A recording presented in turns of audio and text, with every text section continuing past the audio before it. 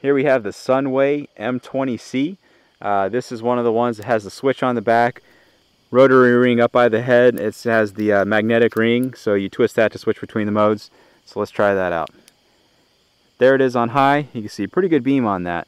It's using that XRE R2 LED, which still has probably the best throw out of the smaller LEDs.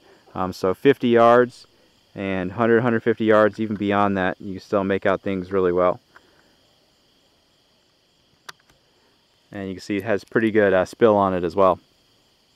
So there's your medium, there's your low, just to show you that it is actually on. And then I'll show you the strobe real quick. There's the high again.